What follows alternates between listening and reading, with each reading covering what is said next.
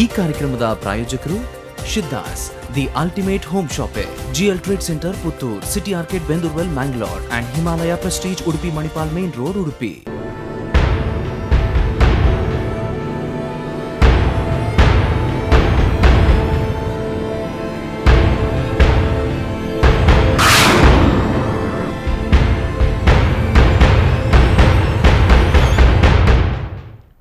ಕರಾವಳಿ ಕಡೆಗಣನೆ ವಿಶೇಷ ಚರ್ಚಾ ಕಾರ್ಯಕ್ರಮಕ್ಕೆ ತಮಗೆಲ್ಲರಿಗೂ ಕೂಡ ಸ್ವಾಗತವನ್ನು ಬಯಸ್ತಾ ಇದ್ದೇನೆ. ಸೊ ಒಟ್ಟಾರೆ ಆಗಿ ಇವತ್ತಿನ ದಿನ ಕರಾವಳಿಯನ್ನ ಕಡೆಗಣನೆ ಮಾಡಲಾಗ್ತಾ ಇದೆ. ಈ ಹಿಂದೆ ಕೂಡ ಇದೇ ಶನಿವಾರ ಈ ಒಂದು ಧ್ವನಿಯನ್ನ ಎತ್ತಿದ್ವಿ. ಅನೇಕ ಅತಿಥಿಗಳು ನಮ್ಮೊಂದಿಗಿದ್ರು, ತಮ್ಮ ಕರೆಗಳು ಕೂಡ ಬಂದಿತ್ತು.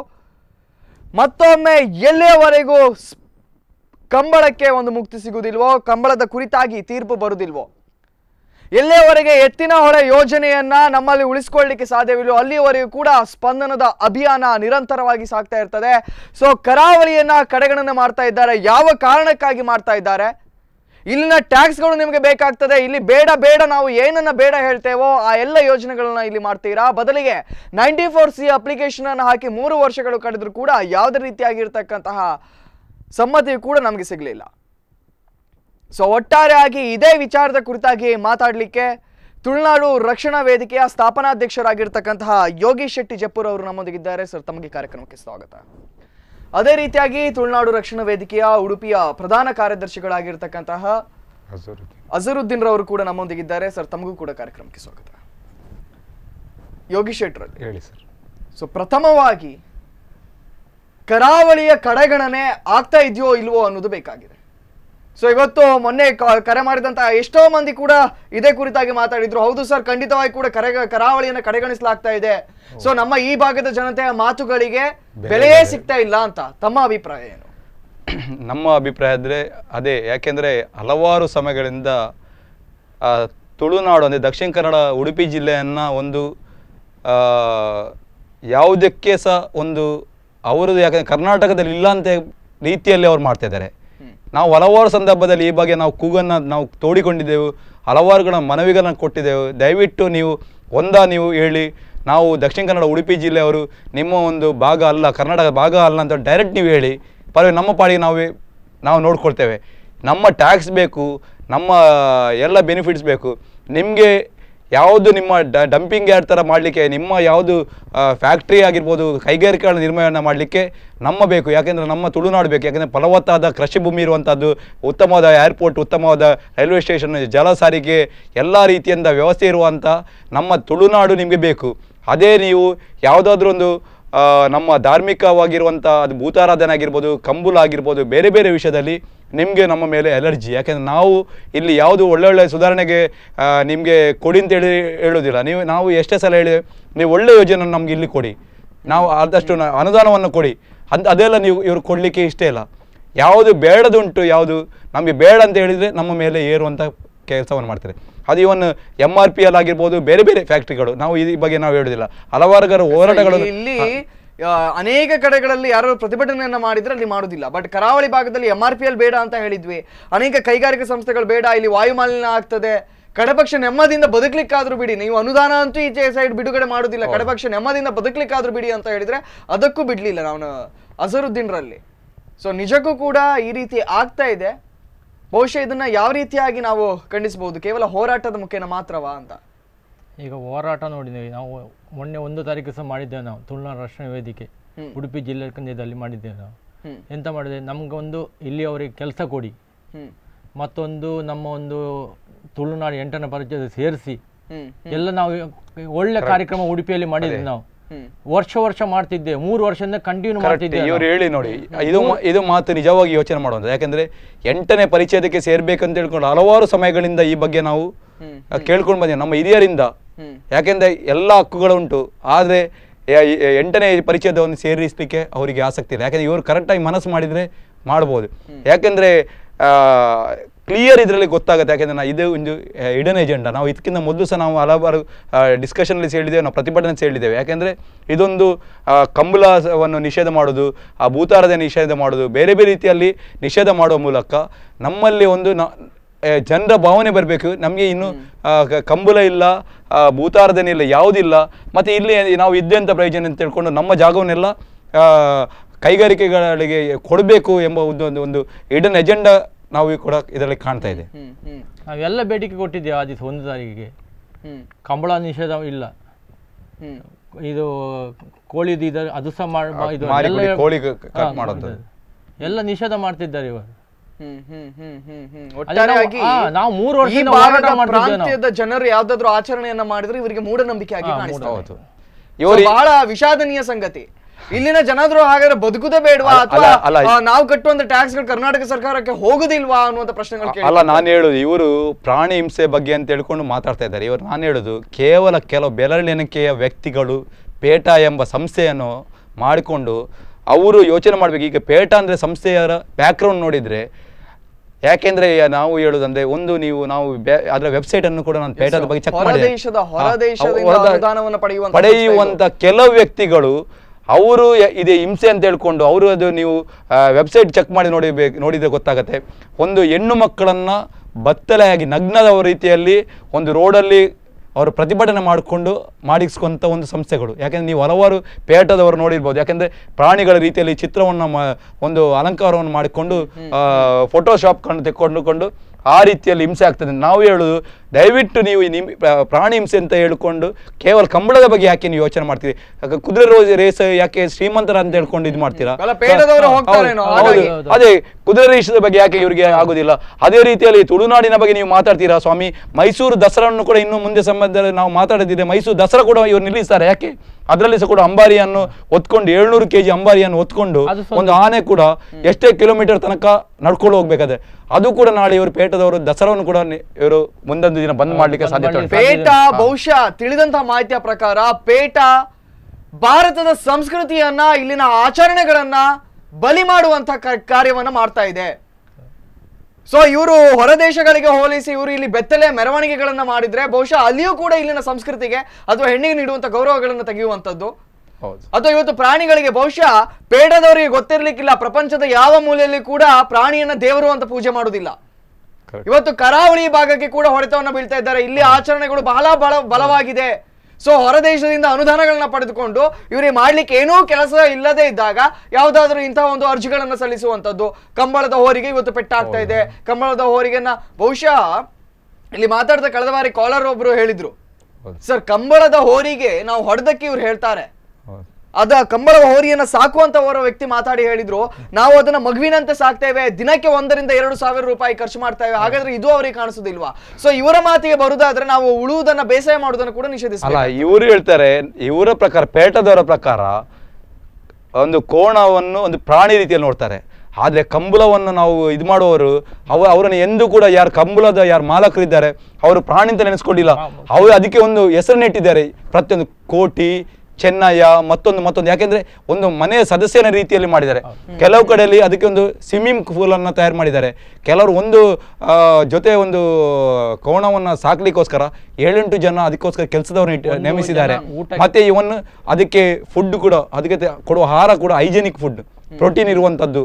ಯಾಕಂದ್ರೆ ಅದಕ್ಕೆ ಯಾವುದು ಮತ್ತೆ ಡಾಕ್ಟರ್ಸ್ ಒಂದು 15 ದಿನಕ್ಕೊಮ್ಮೆ ಡಾಕ್ಟರ್ಸ್ ಅನ್ನು ವಿಸಿಟ್ ಮಾಡುವಂಥದ್ದು. ಅಷ್ಟು ಚೆಂದ. ನಾವು ಲಾಸ್ಟ್ ಟೈಮ್ ಒಂದು 3 ವರ್ಷದ ಮೊದಲು ಕೂಡ ಪತ್ರಿಕಾಗೋಷ್ಠಿಯಲ್ಲಿ ಮಾತಾಡುವಾಗ ನಾನು ಈ ಮಾತನ್ನು ಹೇಳಿದ್ದೇನೆ. ನಾನು ಪ್ರತಿಭಟನೆ ಸಂದರ್ಭದಲ್ಲಿ ಹೇಳಿದ್ದೇನೆ, 3 ವರ್ಷ ಮೊದಲು ಹೇಳಿದ್ದೇವೆ. ಈಗ ಕಂಬಳಕ್ಕೆ ಸಹ ಈಗ ಹೊಡೆತ ಬೀಳ್ತಾ ಉಂಟು. ಕಂಬಳದ ಮಾತಾಡಲಿಕ್ಕೆ ಸ್ಟಾರ್ಟ್ ಮಾಡಿದ್ದಾರೆ. ನೀವು ದಯವಿಟ್ಟು ಕಂಬಳದ ಮನೆಗೆ ಬಂದು ನೀವು ಬನ್ನಿ. ಬೇಕಾದ್ರೆ ನಾವು ನಮ್ಮ ಕಾರಲ್ಲಿ, ನಾವು ಬೇಕಾದ್ರೆ ವೆಹಿಕಲಲ್ಲಿ, ನಾವು ಬೇಕಾದ್ರೆ ಪೆಟ್ರೋಲ್ ಹಾಕ್ಕೊಂಡು ನಿಮ್ಮನ್ನು ಕಂಬಳದ ಪ್ಲೇಸ್ಗೆ ನೀವು ಕರ್ಕೊಂಡು ಹೋಗ್ತೇವೆ. ಅವರ ಮನೆಯಲ್ಲಿ ನೋಡಿ ಯಾವ ರೀತಿಯಲ್ಲಿ ಒಂದು ಮಗುವಿಗೆ ಯಾವ ರೀತಿಯಲ್ಲಿ ಒಂದು ತನ್ನ ಸದಸ್ಯನಿಗೋಸ್ಕರ ಯಾವ ರೀತಿಯಲ್ಲಿ AC ರೂಮ್ ಮಾಡಿದ್ರೆ ಅದಕ್ಕಿಂತ ಚೆಂದ ರೀತಿಯಲ್ಲಿ ಒಂದು ಕೋಣಗಳನ್ನು ನೋಡ್ತಾ ಇದ್ದಾರೆ. ನೀವು ದಯವಿಟ್ಟು ಅಲ್ಲಿ ಬಂದು ನೀವು ನೋಡಿ. ಪ್ರಾಣಿ ಹಿಂಸೆ ಬಗ್ಗೆ ನೀವು ಮಾತಾಡ್ತೀರಲ್ಲ, ದಯವಿಟ್ಟು ಏನು ರೋಡಲ್ಲಿ ನಾನು ನಿನ್ನೆ ಕೂಡ ಒಂದು ಲೈವಲ್ಲಿ ಮಾತಾಡಿದೆ, ದಯವಿಟ್ಟು ನೀವು ಸುರತ್ಕಲ್ ಅಥವಾ ಇಲ್ಲಿ ಉಡುಪಿಯಿಂದ ನಾವು ತಲಪಾಡಿ ತನಕ ಈ ರೋಡಲ್ಲಿ ಒಂದು ಸಲ ದಯವಿಟ್ಟು ಅವರು ಹೋದರೆ ಅವ್ರಿಗೆ ಗೊತ್ತಾಗುತ್ತೆ ಎಷ್ಟು ಪ್ರಾಣಿಗಳು, ನಾಯಿಗಳಾಗಿರ್ಬೋದು, ಬೆಕ್ಕುಗಳು ರೋಡಲ್ಲಿ ಸತ್ತು ಬಿದ್ದಿದ್ದಾರೆ. ಎಷ್ಟೇ ಇವರಿಗೆ ಅಷ್ಟು ಕನಿಕರಿದ್ರೆ ಅಂತ ಒಂದು ನಾಯಿಗಳನ್ನ ಒಂದು ಕರ್ಕೊಂಡೋಗಿ ಇವರು ಸಾಕ್ಬೋದಲ್ಲ? ಇವರು ಕೋಣಗಳು ಮಾತಾಡ್ತಾರೆ, ಕೋಣಗಳ ಬಗ್ಗೆ ಅವ್ರಿಗೆ ತಿಳುವಳಿಕೆ ಜ್ಞಾನ ಇಲ್ಲ, ಅವರಿಗೆ ಮಾಹಿತಿ ಇಲ್ಲ. ಯಾಕಂದರೆ ಕೋಣಗಳಿಗೆ ಯಾವ ರೀತಿಯಲ್ಲಿ ಅದು ನೋಡ್ತಾರೆ, ಕಂಬಳ ಅಂದರೆ ಎಂತ, ಕಂಬಳದಲ್ಲಿ ಯಾವ ರೀತಿ ಡೇಟಲ್ಲಿ ಕಂಬಳ ಮಾಡ್ತಾರೆ, ಕಂಬಳದ ಗದ್ದೆ ಅಂತ ಇವರು ರಿಪೋರ್ಟಲ್ಲಿ ಕೊಟ್ಟಿದ್ದಾರೆ. ಅಂದರೆ ಅಲ್ಲಿ ಆ ಗದ್ದೆಯ ಕೆಸರಿನಲ್ಲಿ ಅದು ಅವರಿಗೆ ಕಾಲುಬಾಯಿ ಜ್ವರ ಬರುವ ಸಾಧ್ಯತೆ ಉಂಟು. ಸ್ವಾಮಿ ಅವರು ನೆನೆಸಬೇಕು, ಕಾಲುಬಾಯಿ ಜ್ವರ ಅಂತ ಬರುವಂಥದ್ದು ಹೇಗೆ ಬರ್ತದೆ, ಮತ್ತು ಹಲಗೆ ಕಟ್ಟುವುದರಲ್ಲಿ ಸಹ ಅವರು ಅದರಿಂದಾಗಿ ಹಲಗೆ ಕಟ್ಟುವುದರಿಂದಾಗಿ ನೋವಾಗ್ತದೆ. ಮತ್ತು ಇದಕ್ಕೆ ಆ ಮೂಗಿಗೊಂದು ದಾರ ಹಾಕಿದ್ದಾರೆ, ಅದಕ್ಕೆ ಕೂಡ ಇವರು ಕೋರ್ಟಲ್ಲಿ ಅದೇ ಅಪ್ಲಿಕೇಶನಲ್ಲಿ ಮೆನ್ಷನ್ ಮಾಡಿದಂತೆ ಇದು ನೋಡಿದ್ರೆ ಅದಕ್ಕೆ ನೋವಾಗ್ತದೆ ಅಂತ ಹೇಳ್ಕೊಂಡು ಪ್ರತಿಯೊಂದು ಅವರೊಂದು ಬೇರೆ ಬೇರೆ ಅಂದರೆ ಕರೆಕ್ಟಾಗಿ ಅವ್ರಿಗೆ ಮಾಹಿತಿ ಇಲ್ಲ. ಯಾಕೆಂದ್ರೆ ಒಂದು ಹುಟ್ಟಿದ ಮೇಲೆ ಪ್ರಾಣಿಗಳನ್ನ ನೋಡದೇ ಇರೋರು ಅಂತ ಕಾಣಿಸ್ತಲ್ಲ, ಮೂಗಿಗೆ ದಾರ ಹಾಕುವಂತದ್ದು ಇದು ಎಲ್ಲಾ ಕಡೆ ನಡೆಯುತ್ತೆ ನೋಡಿ. ಕಂಬಳದ ಹೋರಿಗೆ ಮಾತ್ರ ಅಲ್ಲ, ಎಲ್ಲಾ ಕಡೆ ಮಾಡ್ತಾರೆ. ಬಹುಶಃ ಇದು ಕೇವಲ ಕಂಬಳವನ್ನ ಮಾತ್ರ ಪರಿಗಣಿಸುವುದಲ್ಲ, ಇವತ್ತು ಎತ್ತಿನ ಹೊಳೆ ಯೋಜನೆಯ ಇವತ್ತು ಬೇಡ ಬೇಡ ಇಲ್ಲಿನ ಜನರ ಇಲ್ಲಿನ ನದಿಯನ್ನ ನೇತ್ರಾವತಿಯನ್ನ ತಿರುವು ಮಾಡ್ತಾರೆ. ಇಲ್ಲಿನ ಜನರು ವಿರೋಧವನ್ನ ವ್ಯಕ್ತಪಡಿಸುವ ಸಂದರ್ಭದಲ್ಲಿ ನಮ್ಗೆ ಕುಡಿಲಿಕ್ಕೆ ನೀರಿಲ್ಲ, ನೀವು ಯಾಕೆ ಅವರಿಗೆ ಕೊಡ್ತೀರಾ ಅನ್ನುವಂಥ ಪ್ರಶ್ನೆಯನ್ನು ಕೇಳುವ ಸಂದರ್ಭದಲ್ಲಿ ಕೂಡ ಇಲ್ಲಿನ ಜನರ ಭಾವನೆಗಳಿಗೆ ಧಕ್ಕೆ ಉಂಟು ಮಾಡಿ ಅವರು ಕೋಲಾರಕ್ಕೆ ನೀರು ತಗೊಂಡು ಹೋಗ್ತಾರೆ ಅಂತ ಹೇಳಿದ್ರೆ, ಸೊ ನಿಜಕ್ಕೂ ಇದು ಕರಾವಳಿಯನ್ನ ಕಡೆಗಣನೆ ನೋಡಿ. ಅದರ ಬಗ್ಗೆ ಈ ಎತ್ತಿನ ಹೊಳೆ ಯೋಜನೆ ಬಗ್ಗೆ ಎಷ್ಟು ಅವರು ಆಸಕ್ತಿಯನ್ನು ತೋರಿಸಿದ್ರು, ಇಷ್ಟು ಜನರು ವಿರೋಧ ಮಾಡಿದ್ರು. ದೊಡ್ಡ ದೊಡ್ಡ ಸೈಂಟಿಸ್ಟ್ ಆಗಿರ್ಬೋದು, ಅದರ ಬಗ್ಗೆ NITಗೆ ಪ್ರೊಫೆಸರ್ ಆಗಿರ್ಬೋದು, ತುಂಬ ಜನರು ಅನುಭವಿಗಳು ಕೂಡ ಹೇಳಿದರು, ದಯವಿಟ್ಟು ನೀವು ಇದು ಮಾಡಬೇಡಿ. ಈ ಸಾಧಾರಣ 16,000ಕ್ಕಿಂತ ಹೆಚ್ಚಿನ 16,000 ಕೋಟಿಗಿಂತ ಹೆಚ್ಚಿನ ಖರ್ಚು ಮಾಡ್ತಿದ್ದೀರಾ, ಇದರಿಂದ ಸಮಸ್ಯೆ ಆಗ್ತದೆ, ದಯವಿಟ್ಟು ಇಂಥ ಯೋಜನೆ ಯಾವಾಗಲೂ ಸಕ್ಸಸ್ ಆಗುದಿಲ್ಲ ಸಾರಿ ಹೇಳಿದ್ರು ಕೂಡ. ಅಲ್ಲ, ಇಲ್ಲಿನ ಜನ ಪ್ರತಿಭಟನೆ ಮಾಡ್ತಾ ಇರುವಂತ ಸಂದರ್ಭದಲ್ಲಿಯೇ ಹೌದು ಕೋಟಿ ಸಾವಿರ ಕೋಟಿ ರೂಗಳನ್ನ 4,000 ಕೋಟಿ ರೂಪಾಯಿಯನ್ನು ಕೊಟ್ಟು ಪೈಪ್ಲೈನ್ ಅನ್ನು ಖರೀದಿ ಮಾಡಿದ್ರು. ಸುಮಾರು ಇವರು ಪರೀಕ್ಷಿಸಲಿಲ್ಲ, ಕೋರ್ಟಿನ ವಿಚಾರವನ್ನು ಕೂಡ ಇವರು ಪರೀಕ್ಷಿಸಲಿಲ್ಲ. ಜನರ ಭಾವನೆಗಳು, ಜನರ ಹೋರಾಟಕ್ಕೂ ಬೆಲೆಯನ್ನು ನೀಡಲಿಲ್ಲ, ಬದಲಿಗೆ ಸ್ಟೇ ಇದ್ದದನ್ನು ಕೂಡ ಬೆಂಬಲಿಸದೆ ಕೋರ್ಟ್ ಅನ್ನು ಕೂಡ ಎದುರು ಹಾಕೊಂಡು ಹೋದ್ರು. ಅದೇ ಕಂಬಳ ವಿಚಾರದಲ್ಲಿ ಇವರು ಯಾಕೆ ಹೋಗ್ಲಿಕ್ಕೆ ಸಾಧ್ಯವಿಲ್ಲ? ಕಂಬಳದ ಬಗ್ಗೆ ಈಗ ಮೊನ್ನೆ ಕೂಡ ಕಂಬಳದ ವಿಷಯದಲ್ಲಿ ಮೂಡುಬಿದಿರೆಯಲ್ಲಿ ಕಂಬಳ ನಡಿಬೇಕಿತ್ತು.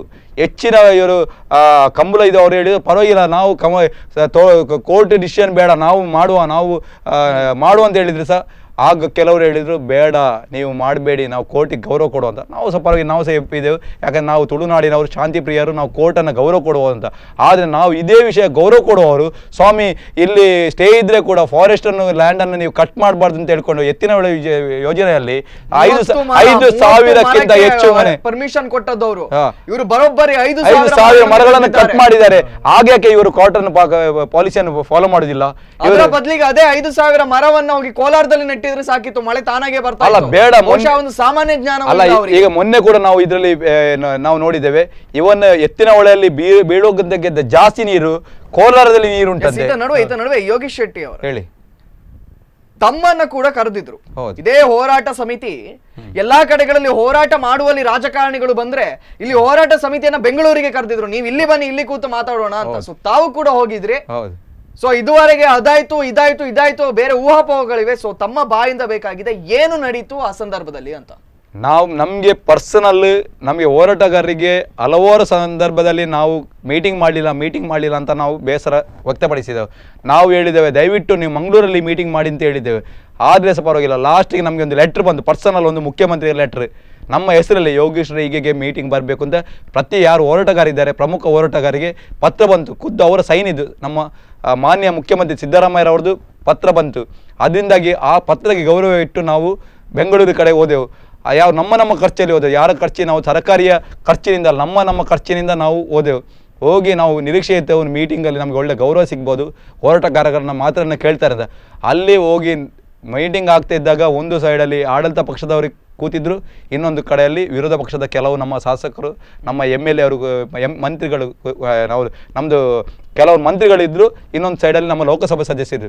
ಇವರು ಅಲ್ಲಿ ಮಾತಾಡೋ ಡೈರೆಕ್ಟ್ ಸಬ್ಜೆಕ್ಟ್ ನಮ್ಮ ಹೋರಾಟಗಾರರ ಮಾತನ್ನು ಕೇಳೋ ಬದಲೇ ಡೈರೆಕ್ಟ್ ಒಂದು CD ಅನ್ನು ತೋರಿಸಿ CD-ಅನ್ನೇ ಹಾಕಿದ್ರು. ಅಲ್ಲಿ ಎತ್ತಿನಗಳ ಇಂಥ ಆಗ್ತದೆ CD-ಅನ್ನು ನೋಡಿ ಆನಂತರ ಮಾತಾಡಿದ. ಪರವಾಗಿಲ್ಲ ಅಂತ ನಾವು CD-ಅನ್ನು ನೋಡಿ ಅವ್ರು ಎಕ್ಸ್ಪ್ಲನೇಷನ್ ಕೊಡ್ಲಿಕ್ಕೆ ಸ್ಟಾರ್ಟ್ ಮಾಡಿದ ಅಲ್ಲಿ ಅಧಿಕಾರಿಗಳು. ನಾವು ನೋಡ್ತಾ ನಾವು ನೋಡೋ ಸಂದರ್ಭ ನಾವು ಅದಕ್ಕೆ ಒಬ್ಜೆಕ್ಷನ್ ಕೆಲವು ಮಾತಾಡಿದ್ರು. ಆಗ ಡೈರೆಕ್ಟ್ ಅಲ್ಲಿ ಒಂದೇ ಮಾತು ಹೇಳಿದರು, ಅಲ್ಲಿಯ ಒಂದು ಗೂಂಡಾಗಿರಿ ಪ್ರದರ್ಶನ ಮಾಡಿದ್ರು. ಅವ್ರು ಹೇಳಿದ್ರು ಡೈರೆಕ್ಟ್ BJP ಅವರೇ, ನಿಮಗೆ ಏನು ಮೊದಲು ನೀವು ಮಾತಾಡಲಿಕ್ಕೆ ಆಗಲಿಲ್ಲ, ನೀವು ನಮ್ಮ ಅಧಿಕಾರದಕ್ಕೆ ಯಾಕೋ ಮಾತಾಡಿದ್ದೀರಾ, ಅದೇ ಏಕವಚನದಲ್ಲಿ ಒಂದು ದೌರ್ಜನ್ಯವನ್ನು ಮಾಡಿ ನಾವು ಹೇಳಿದ್ದೇವೆ. ಡೈರೆಕ್ಟ್ ಎದ್ದು ದಯವಿಟ್ಟು ನೀವು ಹೋರಾಟಗಾರರನ್ನು ನೀವು ಕರೆದಿದ್ದೀರಾ, ನಿಮ್ಮ ಇಲ್ಲಿನ ಸ್ವಲ್ಪ ಮಟ್ಟಿಗೆ ದಯವಿಟ್ಟು ನೀವು BJP ಕಾಂಗ್ರೆಸ್ ನಿಮ್ಮ ಇದು ರಾಜ್ಯಕ್ಕೆ ಬಿಟ್ಟು ಬಿಡಿ, ನಮ್ಮ ಮಾತಿಗೆ ಬೆಲೆ ಕೊಡಿ ಅಂತ ಹೇಳಿದ ನಂತರ ಸಹ ಇವರು ಅಲ್ಲಿ ಏಕಾಏಕಿ ಅದೇ ಮಾತನಾಡಿದ್ರು. ನಿಮ್ಮ ಟೈಮಲ್ಲಿ ಯಾಕೆ ಮಾತಾಡಲಿಲ್ಲ, ಯಡಿಯೂರಪ್ಪ ಟೈಮಲ್ಲಿ ಯಾಕೆ ಮಾತಾಡಲಿಲ್ಲ, ಡಿ ವಿ ಸದಾನಂದ ಗೌಡರು ಸ್ವಾಮಿ ಅವರು ಮಾಡ್ತಾರೆ ಅಂತ ಇವರು ಮಾಡ್ತಾರೆ. ನಾವು ಆಗ ಡೈರೆಕ್ಟ್ ಹೇಳಿದೆವು, ಸ್ವಾಮಿ ಒಬ್ಬರು ತಪ್ಪು ಮಾಡಿದ್ರು ಅಂತ ಹೇಳ್ಕೊಂಡು ನೆಕ್ಸ್ಟ್ ತಿದ್ದಬಾರ್ದ, ಹಾಗಾದ್ರೆ ಮೊದಲು ವರದಕ್ಷಿಣೆಗೆ ಒಂದು ಬಾಲ್ಯ ವಿವಾಹ ನಡೀತಿತ್ತು, ಈಗ ಯಾಕೆ ಬಾಲ್ಯ ವಿವಾಹ ನಿಷೇಧ ಮಾಡಿದ್ದಾರೆ? ಮೊದಲು ಮಹಿಳೆಯರಿಗೆ ದೌರ್ಜನ್ಯ ಕಾಯ್ದೆ ಇರಲಿಲ್ಲ, ಈಗ ಮಹಿಳೆಯರ ದೌರ್ಜನ್ಯ ಕಾಯ್ದೆಯನ್ನು ಮಾಡ್ಕೊಂಡಿದ್ದಾರೆ. ಬೇರೆ ಬೇರೆ ರೀತಿಯಲ್ಲಿ ಅದು ಪರಿಶಿಷ್ಟ ಜಾತಿಯವರ ಕಾಯ್ದೆ ಆಗಿರ್ಬೋದು, ಬೇರೆ ಬೇರೆ ರೀತಿಯಲ್ಲಿ ಕಾರ್ಮಿಕರ ಕಾಯ್ದೆ ಮಾಡಿದ್ದಾರೆ. ಈಗ ಯಾರು ಕೂಡ ನೀವು ನಿಮ್ಮ ಮೊದಲಿನ ಗೌರ್ಮೆಂಟ್ ಅಲ್ಲಿ ಇತ್ತು ಅಂತ ಈಗ ಸಲ ಗೌರ್ಮೆಂಟ್ ಅಲ್ಲಿ ಚೇಂಜ್ ಮಾಡಬಾರ್ದಂತ ಇಲ್ಲ, ಯಾಕೆ ಚೇಂಜ್ ಮಾಡ್ತಾರೆ? ಈಗ ಮಾಡಿದ ತಪ್ಪನ್ನು ನಾವು ಮಾಡ್ತಾ ಇದ್ದೇವೆ ಅಜರುದ್ದೀನ್ ಅವರಲ್ಲಿ. ಸೊ ಈ ವಿಚಾರದಲ್ಲೂ ಕಂಬಳದ ವಿಚಾರದಲ್ಲೂ ಅದೇ ಆಗಿದೆ ಅಂತ. ಸೊ ಇದುವರೆಗೆ ಇವರಿಗೆ ಗೊತ್ತೇ ಇರಲಿಲ್ಲ. ಯಾವಾಗ ಜಲ್ಲಿಕಟ್ಟು ಹೋರಾಟವನ್ನು ನೋಡಿದ್ರು, ನಾವು ಕೂಡ ಹೋರಾಟಕ್ಕೆ ಬೆಂಬಲವನ್ನು ಸೂಚಿಸಿದ್ರೆ ಮಾತ್ರ ನಮ್ಗೆ ಮತ ನೀಡ್ತದೆ ಅನ್ನುವ ಕಾರಣಕ್ಕೆ ಅವರು ಮಾತಾಡ್ತಾ ಇದ್ದಾರೆ ಅಂತ. ಸೊ ತಮ್ಮಿಬ್ಬರಲ್ಲಿ ಕೂಡ ಉತ್ತರವನ್ನು ಪಡೆದುಕೊಳ್ತೇನೆ. ಒಂದು ಪುಟ್ಟ ವಿರಾಮದ ನಂತರ ತಾವು ಕೂಡ ನಮ್ಮೊಂದಿಗೆ ಕರೆ ಮಾಡಿ ಮಾತಾಡಬಹುದು. ನಿಮ್ಮ ಕರೆಗಳನ್ನು ಕೂಡ ಸ್ವೀಕರಿಸ್ತೇವೆ ಇನ್ನು ಮುಂದೆ. ಸೊ ನಿಮ್ಮ ಅಭಿಪ್ರಾಯ ಏನಿದೆ ಅದನ್ನು ಕೂಡ ನಮ್ಮೊಂದಿಗೆ ಹಂಚಿಕೊಳ್ಳಬಹುದು. ತುಳುನಾಡು ರಕ್ಷಣಾ ವೇದಿಕೆಯ ಇಬ್ಬರು ಮುಖಂಡರು ನಮ್ಮೊಂದಿಗಿದ್ದಾರೆ. ಚರ್ಚೆಯನ್ನು ಮುಂದುವರಿಸ್ತೇವೆ ಒಂದು ಪುಟ್ಟ ವಿರಾಮದ ನಂತರ. ಈ ಕಾರ್ಯಕ್ರಮದ ಪ್ರಾಯೋಜಕರು Siddhas the ultimate home ಶಾಪೆ, GL trade centre Puttur, city ಆರ್ಕೆಟ್ Bendurwell Mangalore and Himalaya Prestige Udupi Manipal main road Udupi.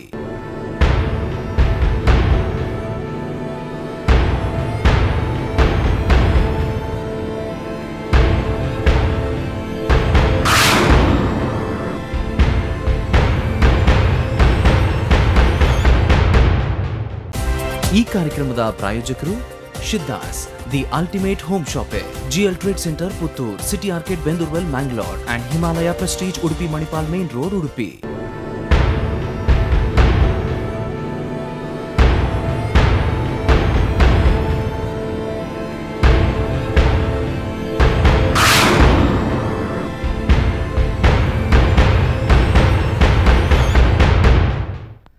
ತಮ್ಗೆಲ್ಲರೂ ಕೂಡ ಮತ್ತೊಮ್ಮೆ ಕರಾವಳಿ ಕಡಗಣನೆ ವಿಶೇಷ ಚರ್ಚಾ ಕಾರ್ಯಕ್ರಮಕ್ಕೆ ಸ್ವಾಗತವನ್ನು ಬಯಸ್ತಾ ಇದ್ದೇನೆ. ಸೊ ಒಟ್ಟಾರೆ ಆಗಿ ಇವತ್ತು ಪ್ರತಿಯೊಂದು ವಿಚಾರದಲ್ಲಿ ಕೂಡ ನಮಗೆ ಹೊಡೆತಗಳು ಬೀಳ್ತಾ ಇವೆ. ಸೊ ಒಬ್ಬರು ಶಾಂತಿಯುತವಾಗಿ ಪ್ರತಿಭಟನೆಯನ್ನ ಮಾಡ್ತಾರೆ ಅಂತ ಹೇಳಿದ್ರೆ ಇದು ಇವರ ಕಿವಿಗೆ ಕೇಳಿಸುವುದೇ ಇಲ್ವಾ? ಹಾಗಾದ್ರೆ ಕೈಯಲ್ಲಿ ಕಲ್ಲು ಹಿಡಿದು ಹೋರಾಟ ಮಾಡಿದ್ರೆ ಮಾತ್ರ ಅದು ಹೋರಾಟ ಅಂತ ಆಗ್ತದ? ಸಂವಿಧಾನಕ್ಕೆ ಗೌರವವನ್ನು ನೀಡಿ ಹೋರಾಟವನ್ನು ಮಾಡುವುದಕ್ಕೆ ಯಾಕೆ ಬೆಂಬಲ ಸೂಚಿಸುವುದಿಲ್ಲ ಅನ್ನುವಂಥ ಪ್ರಶ್ನೆ. ಸೊ ಇತ್ತೀಚೆಗೆ ಬಂದಂತಹ ಒಂದು ಮಾಹಿತಿಯ ಪ್ರಕಾರ ಕೋಲಾರದಲ್ಲಿ ಎತ್ತಿನ ಹೊಳೆ ಯೋಜನೆಗಿಂತಲೂ 3 ಪಟ್ಟು ಹೆಚ್ಚು ನೀರು ಸಿಗ್ತದೆ, ಆದರೂ ಕೂಡ ಇವರು ಯೋಜನೆಯನ್ನು ಮಾಡ್ತಾ ಇದ್ದಾರೆ. ಸೊ ಈ ಎಲ್ಲ ವಿಚಾರಗಳಲ್ಲಿ ಜನರನ್ನು ಎದುರು ಹಾಕೊಳ್ಳಿಕ್ಕೆ ಇವರು ತಯಾರಿದ್ದಾರೆ. ಆದರೆ ಕಂಬಳದ ವಿಚಾರ ಬಂದಾಗ ಅಥವಾ ಮರಳುಗಾರಿಕೆ ವಿಚಾರ ಬಂದಾಗ ಇವ್ರು ಯಾಕೆ ಧ್ವನಿ ಎತ್ತುದಿಲ್ಲ ಅನ್ನುವಂಥ ಪ್ರಶ್ನೆ. ಸೊ ತಮಗಿಬ್ಬರಿಗೆ ಕೂಡ ಮತ್ತೊಮ್ಮೆ ಕಾರ್ಯಕ್ರಮಕ್ಕೆ ಸ್ವಾಗತವನ್ನು ಬಯಸ್ತಾ ಇದ್ದೇನೆ. ಯೋಗೇಶ್ ಶೆಟ್ಟಿ ಅವರಲ್ಲಿ ಹೇಳಿ ಸರ್. ಸೊ ಇಲ್ಲಿ ಕಾಡ್ತಾ ಇರತಕ್ಕಂತಹ ಇನ್ನೊಂದು ದೊಡ್ಡ ಸಮಸ್ಯೆ ಅಂತ ಹೇಳಿದ್ರೆ ಮರಳಿನ ನೀತಿ. ಸೊ ಕರ್ನಾಟಕದ ಬೇರೆ ಭಾಗಗಳಲ್ಲಿ ಇರ್ತಕ್ಕಂಥ ಪ್ರಕೃತಿಯೇ ಬೇರೆ, ಇಲ್ಲಿ ಇರುವಂತಹ ಒಂದು ವರದಾನವೇ ಬೇರೆ, ಇಲ್ಲಿ ಸಮುದ್ರ ಇದೆ. ಇದನ್ನ ಪರಿಗಣಿಸದೆ ಈಗ ಒಂದು ನೀತಿಯನ್ನ ಮಾಡಿರುವಂತದ್ದು ಎಷ್ಟರ ಮಟ್ಟಿಗೆ ಸರಿ? ಈ ಬಗ್ಗೆ ಕೂಡ ನಾವು ಪೊನ್ನೂರಾಜ್ರವರು ಒಬ್ಬರು ಜಿಲ್ಲಾಧಿಕಾರಿಗಳಿದ್ರು ಮಂಗಳೂರಲ್ಲಿ, ಆ ಸಂದರ್ಭದಲ್ಲಿ ಸಹ ನಾವು ಈ ಮಾತನ್ನು ಹೇಳಿದ್ದೇವೆ. ಇವನ್ ರೇಜು ಅಂತ ಹೇಳ್ಕೊಂಡು ಇಲ್ಲಿ ಜಿಲ್ಲಾಧಿಕಾರಿ ಇದ್ದಾಗ ಸಹ ನಾವು ಈ ಮಾತನ್ನ ಆ ಟೈಮಲ್ಲಿ ನಾವು ಹೇಳಿದ್ದೇವೆ. ಯಾಕಂದ್ರೆ ಇಲ್ಲಿ ದಕ್ಷಿಣ ಕನ್ನಡ ಆಗಿರ್ಬೋದು, ಉಡುಪಿ ಆಗಿರ್ಬೋದು, ಇದು ನಮ್ಮದು ಭೌಗೋಳಿಕವಾಗಿ ಯಾಕೆಂದ್ರೆ ಇಲ್ಲಿ ಎತ್ತರ ತಗ್ಗುವಂತ ಪ್ರದೇಶಗಳು. ಯಾಕಂದ್ರೆ ಬೇರೆ ಕಡೆ ಆಗಿರ್ಬೋದು ಬಯಲು ಪ್ರದೇಶ, ಇಲ್ಲಿ ಸ್ವಲ್ಪ ಒಂದು ಕಡೆ ಎತ್ತರ ಇದೆ, ಒಂದು ಕಡೆಯಲ್ಲಿ ತಗ್ಗು ಇರುವಂತ ಪ್ರದೇಶ. ಇಲ್ಲಿಯ ನೀತಿ ವ್ಯವಸ್ಥೆನೇ ಬೇರೆ, ಅಲ್ಲಿಯ ವ್ಯವಸ್ಥೆ ಬೇರೆ. ಇದಕ್ಕೋಸ್ಕರ ಇಲ್ಲಿಯ ಸಪ್ರೇಟ್ ಆಗಿ ನೀವು ಮರಳು ನೀತಿಯನ್ನು ಸಪ್ರೇಟ್ ಮಾಡಬೇಕು. ಅದೇ ರೀತಿಯಲ್ಲಿ CDP ಪ್ಲಾನ್ ಅನ್ನು ಕೂಡ ನೀವು ಮಾಡುವಾಗ ಸಹ ನೀವು ಇಲ್ಲಿಯ ನೀತಿಗಳನ್ನು ಕೂಡ ಕಟ್ಟಡ ನೀತಿಯನ್ನಾಗಿ ಸಪ್ರೇಟ್ ಮಾಡಬೇಕು. ಇಲ್ಲಿ ದಕ್ಷಿಣ ಕನ್ನಡ ಮತ್ತೆ ಉಡುಪಿಗೆ ಸಪ್ರೇಟ್ ಆಗಿ ಮಾಡಬೇಕು ಅಂತ ಹೇಳಿದ್ರೆ ಸಹ ಭೌಗೋಳಿಕ ಲಕ್ಷಣವನ್ನಾದ್ರೂ ಕಂಡಾದ್ರೂ ನೀವು ಮಾಡಿ ಅಂತ ತಮ್ಮ ಉತ್ತರವನ್ನು ಪಡಿತೇನೆ. ಚರ್ಚೆನ ಮುಂದುವರಿಸ್ತೇನೆ. ಓರ್ವ ಕಾಲರ್ ನಮ್ಮೊಂದಿಗೆ ನೇರ ಸಂಪರ್ಕದಲ್ಲಿದ್ದಾರೆ. ತಮ್ಮ ಹೆಸರು ಮತ್ತು ಎಲ್ಲಿಂದ ಕರೆ ಮಾಡ್ತಾ ಇದ್ದೀರಾ? ಹಲೋ, ತಮ್ಮ ಹೆಸರು ಮತ್ತು ಎಲ್ಲಿಂದ ಕರೆ ಮಾಡ್ತಾ ಇದ್ದೀರಾ? ಇದು ರಾಜೇಶ್ ಪೂಜಾರಿ ಮಕ್ಕಳವಾದೆ. ಹೇಳಿ ರಾಜೇಶ್ ಪೂಜಾರಿ ಅವರೇ. ಅದು ಏನು ಗೊತ್ತಾ, ಇವರು ಕಂಬಳ ನಿಷೇಧ ಅಂತ ಹೇಳ್ತಾರಲ್ಲ, ಅದು ಇವರು ದನ ಕಡಿತಾರಲ್ಲ, ಅದನ್ನ ನಿಲ್ಲಿಸ್ಬೇಕಲ್ಲ ಫಸ್ಟ್. ಖಂಡಿತ ಅಲ್ಲ, ಬಹಳ ವಿಪರ್ಯಾಸದ ಸಂಗತಿ. ದನವನ್ನು ಕಡಿದ್ರೆ ಅಥವಾ ಪ್ರಾಣಿ ಹಿಂಸೆನ ಬೇರೆ ವಿಧದಲ್ಲಿ ಕೋಳಿಗಳನ್ನ ಹಿಡಿದು ಮಟನ್ ದಿನಕ್ಕೆ ಲಕ್ಷಾಂತರ ಮಟನ್ಗಳು ಇದಾಗ್ತದೆ. ಇದೆಲ್ಲ ಇವರಿಗೆ ಆಹಾರದ ಹಕ್ಕಾಗ್ತದೆ. ಹೌದೌದು, ಅದೇ ಒಂದು ಪೆಟ್ಟು ಹೊಡೆದಾಗ ಕೋಣಕ್ಕೆ ಹಿಂಸೆ ಆಗ್ತದೆ. ಅವರು ಇದನ್ನ ನಿಲ್ಲಿಸ್ಲಿಕ್ಕೆ ಹೊರಟಿದಾರಲ್ಲ, ಅದು ಪ್ರಾಣಿ ದನ ಕಡಿದು ನಿಲ್ಲಿಸರಿ ಫಸ್ಟ್, ಮತ್ತೆ ಎಲ್ಲ ನಿಲ್ಲಿಸ್ಲಿಕ್ಕೆ ಹೊರಟ್ಲಿ, ಅದು ಸರಿ ಅಲ್ವಾ? ಏಕಾಏಕಿ ಇದು ತುಳುನಾಡಿನ ಸಾಂಸ್ಕೃತಿ ಕಂಬಳ ಅದನ್ನು ನಿಲ್ಲಿಸುವ ಬಿಟ್ಟು ದನ ಕಡಿದನ್ನು ನಿಲ್ಲಿಸಿಲ್ಲಲ್ಲ. ಅದೇ ಇದನ್ನ ಕಡೆಪಕ್ಷ ಜಾನಪದ ಕ್ರೀಡೆ, ಇದು ತುಳುನಾಡಿನ ಉಸಿರು, ಭಾವನಾತ್ಮಕ ಸಂಬಂಧ, ಒಂದು ಭಾವನಾತ್ಮಕ ಒಂದು ಧಾರ್ಮಿಕ ಇದುಂಟು ಅದಕ್ಕೆ. ಅದನ್ನು ನಿಲ್ಲಿಸುವುದಕ್ಕಿಂತ ಪ್ರಾಣಿ ಪ್ರಾಣಿ ಕೋಳಿ ಆಡು ಇದೆಲ್ಲ ಕಡಿತಾರಲ್ಲ ಅದನ್ನು ನಿಲ್ಲಿಸಲಿ ಫಸ್ಟ್. ಅಲ್ಲ ಇನ್ನೊಂದು ದಿನ ಬರ್ತದೆ ನಾವು ಕೋಳಿ ತಿನ್ಬಾರ್ದು ಅಂತ ಹೇಳ್ತಾರೆ ಇವರು. ಅಲ್ಲ ನಿಜಕ್ಕೂ ಕೂಡ ಇವತ್ತು ಈಗಾಗಲೇ ಯೋಗೇಶ್ ಶೆಟ್ಟರ್ ಅವರು ಆಗ ಮಾತಾಡ್ತಾ ಹೇಳ್ತಾ ಇದ್ರು ಸರ್, ಇನ್ನು ಮುಂದೆ ಇದೇ ರೀತಿ ಇವರು ಮುಂದುವರಿದ್ರೆ ಇವರು ಅಂಬಾರಿಯನ್ನ ದಸರಾವನ್ನ ಕೂಡ ನಿಲ್ಲಿಸ್ತಾರೆ. 700 kg ಒಂದು ಅಂಬಾರಿಯನ್ನ ಹೊರಬೇಕು ಅನ್ನೋ ಕಾರಣಕ್ಕೆ ಇವರು ದಸರಾವನ್ನ ಕೂಡ ನಿಲ್ಲಿಸ್ತಾರೆ. ಒಟ್ಟಾರೆಯಾಗಿ ನಮ್ಮ ಸಂಸ್ಕೃತಿಯ ಮೇಲೆ ಹೊಡೆತಗಳನ್ನ ಬೀಳ್ತಾ ಹೋಗ್ತಾರೆ ಅಂತ. ಅಲ್ಲ ಇನ್ನು ನಾವು ಮನೆಯಲ್ಲಿ ಬೆಕ್ಕು ಸಾಕ್ಬಾರ್ದು, ಮನೆಯಲ್ಲಿ ನಾಯಿ ಸಾಕ್ಬಾರ್ದು ಅಂತ ಹೇಳ್ತಾರೆ ಮುಂದಿನ ದಿನದಲ್ಲಿ. ಯಾಕೆಂದ್ರೆ ನಾವು ಕೆಲವು ಸಲ ತುಂಟ ನಾಯಿಗಳಲ್ಲಿ ಸಾಗೆ ನಾವು ತುಂಟ ನಾಯಿ ಅಂತ ಇರ್ತದೆ, ಕೆಲವು ತುಂಟ ಬೆಕ್ಕುಗಳಿರ್ತವೆ, ಕೆಲವು ನೋಡಿದ ಕೂಡಲೇ ಎದುರ್ತದೆ, ಅದರಷ್ಟೇ ಮಾಡ್ತದೆ. ಕೆಲವು ನಾಯಿಗಳಿಗೆ ಸ್ವಲ್ಪ ಬೆತ್ತಡಿಬೇಕಾಗ್ತದೆ, ಸ್ವಲ್ಪ ಎದುರಿಸಬೇಕಾಗ್ತದೆ, ಯಾಕೆಂದ್ರೆ ಅದು ಕೇಳದಿದ್ರೆ, ಯಾಕೆಂದ್ರೆ ಅದು ಪ್ರೀತಿಯಿಂದ ನಮ್ಮ ಒಂದು ಮಗುವಿನ ರೀತಿಯಲ್ಲಿ ನಾವು ಇದು ಮಾಡೋದು. ಇವರು ನಾಳೆ ಇಂಥ ಇದಾದ್ರೆ ಅದಕ್ಕೆ ಸಪ್ರೇಟ್ ಒಂದು ಗ್ರಾಮವನ್ನೇ ನಿರ್ಮಾಣ ಮಾಡಬೇಕು. ಇನ್ನು ಎಂತ ಪ್ರಾಣಿಗಳಿಗೆ ಒಂದು ಸಪ್ರೇಟ್ ಒಂದು ಅದಕ್ಕೆ ಈಗ ಯಾವ ರೀತಿಯಲ್ಲಿ ಪ್ರಾಣಿ ಸಂಗ್ರಹಾಲಯ ಉಂಟು ಅದೇ ರೀತಿಯಲ್ಲಿ ಮಾಡ್ಬೇಕಂತ ಪರಿಸ್ಥಿತಿ ಬರ್ಬೋದು. ಯಾಕಂದ್ರೆ ರಮೇಶ್ ಅವರೇ, ಕಡೆದಾಗಿ ವಿಚಾರದ ಕುರಿತಾಗಿ ತಾವೇನ್ ಹೇಳ್ತೀರಾ? ರಾಜೇಶ್ ಪೂಜಾರಿ ಅವರೇ ಹೇಳಿ. ಅದೇ ಕಂಬಳ ನಿಲ್ಲಿಸಬಾರದು, ಕಂಬಳ ಜಾನಪದ ಕ್ರೀಡೆ ಅಲ್ಲ. ಮುಂಚಲು ದನದ ಮಾಂಸ ಎಲ್ಲ ಕಡಿತಾರಲ್ಲ ಅದನ್ನ ನಿಲ್ಲಿಸಲಿ. ಖಂಡಿತ ರಾಜೇಶ್ ಪೂಜಾರಿ ಅವರೇ, ತಮ್ಮ ಮಾತಿಗಾಗಿ ತಮ್ಮ ಧ್ವನಿಗಾಗಿ ತಮಗೆ ಧನ್ಯವಾದಗಳು. ಸೊ ಈ ಕುರಿತಾಗಿ ನಾವು ಈ ಹಿಂದೆ ಸುಪ್ರೀಂ ಕೋರ್ಟ್ ಅಥವಾ ಈ ಕೋರ್ಟ್ಗಳನ್ನ ಕೂಡ ನೋಡ್ತಾ ಹೋದ್ರೆ ಒಂದು ಹೈ ವೋಲ್ಟೇಜ್ ಕ್ರೈಮ್ ಆದ್ರೆ ಇವರಿಗೆ ಒಂದು ಸ್ಪೆಷಲ್ ಆಗಿರ್ತಕ್ಕಂಥ ಕೋರ್ಟ್ ಅನ್ನು ನಿರ್ಮಾಣ ಮಾಡ್ತಾರೆ.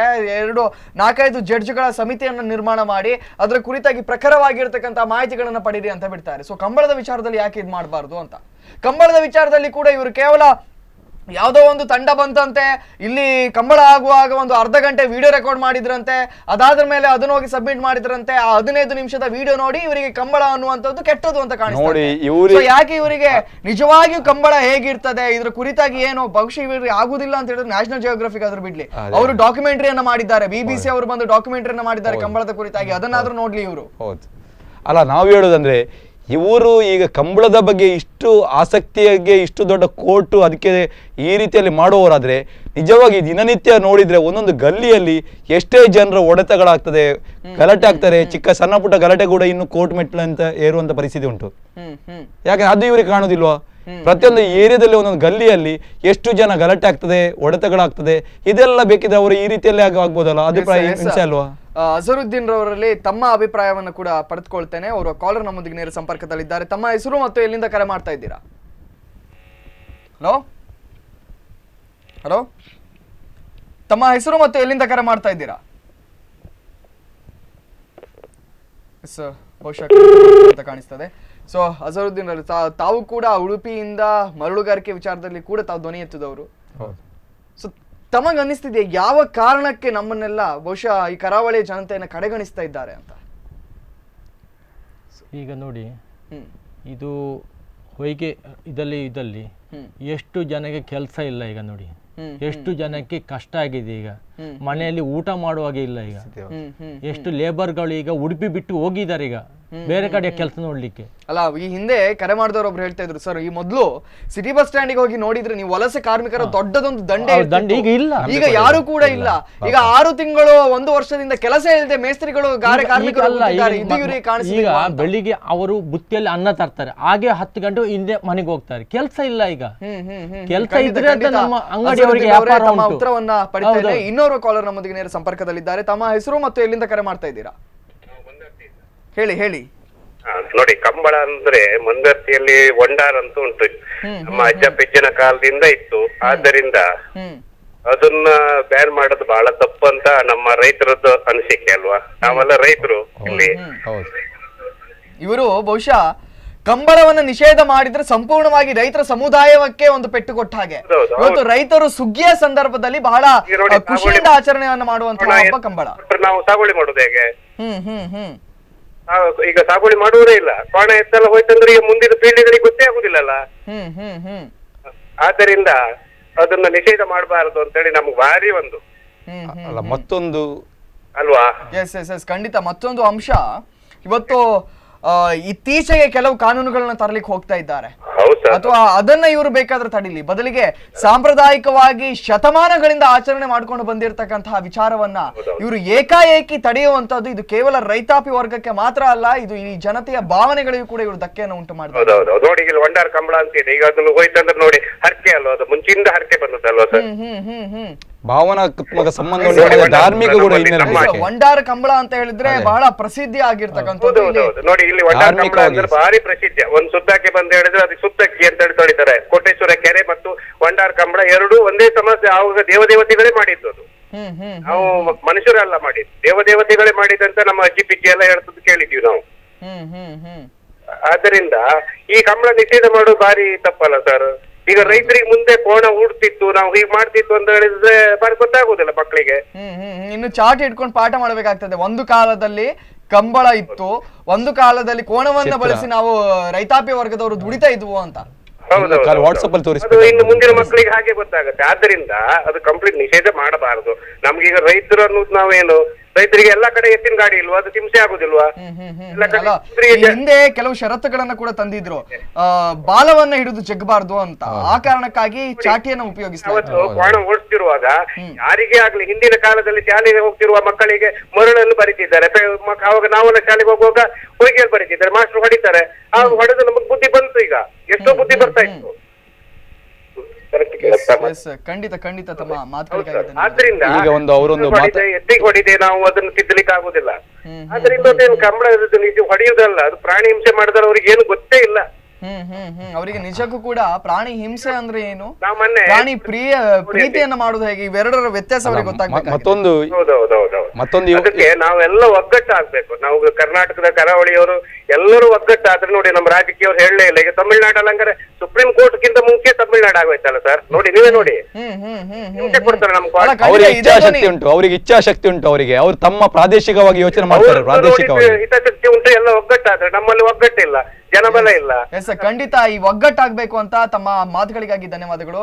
ಸೊ ಈಗ ಇವರೊಂದು ಮಾತು ಹೇಳಿದ್ರು, ಮಗು ಅಂತ ಹೇಳ್ಕೊಂಡು. ಯಾಕೆ ನೋಡಿ, ನಮ್ಮ ಒಂದ್ ವೇಳೆ ಮಗು ಕೂಡ ಕೆಸರಲ್ಲಿ ಆಟ ಆಡ್ತದೆ, ಮಣ್ಣಲ್ಲಿ ಆಟ ಆಡ್ತದೆ, ಕೆಲವು ಸಲ ತನ್ನ ಅಂದ್ರೆ ಅದ ಒಂದು ಆ ರೀತಿಯಲ್ಲಿ.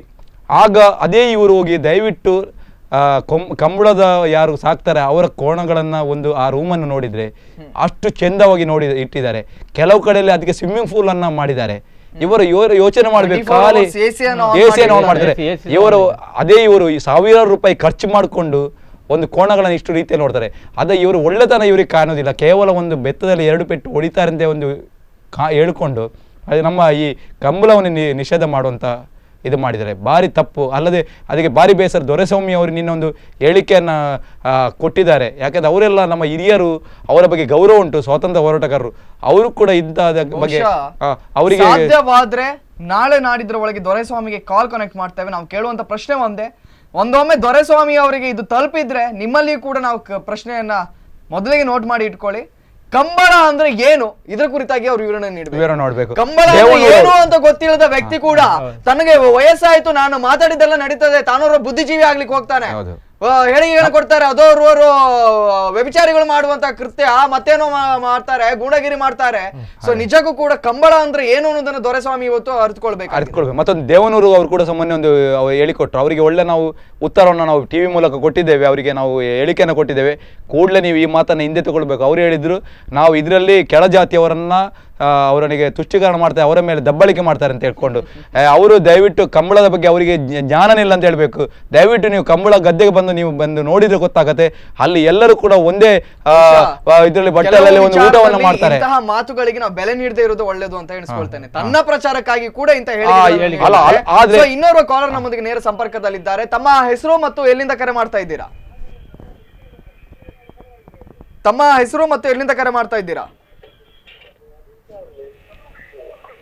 ದಯವಿಟ್ಟು ತಮ್ಮ ಟಿವಿ ವಾಲ್ಯೂಮ್ ಅನ್ನು ಮ್ಯೂಟ್ ಮಾಡಿ. ತಮ್ಮ ಹೆಸರು ಮತ್ತು ಎಲ್ಲಿಂದ ಕರೆ ಮಾಡ್ತಾ ಇದ್ದೀರಾ? ಹೇಳಿ.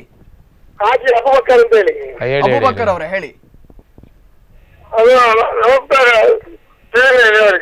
ನಮಸ್ಕಾರ. ಹೇಳಿ ಸರ್. ನನಗೆ ಒಂದು 60 ವರ್ಷ ವಯಸ್ಸಾಯ್ತು. ಆದ್ರೂ ನಾನು ಚಿಕ್ಕ ಕಂಬಳ ಅಂತ ಹೇಳಿ ಭಾರಿ ಒಂದು ಪ್ರೀತಿ ವಿಷಯ ಅದು.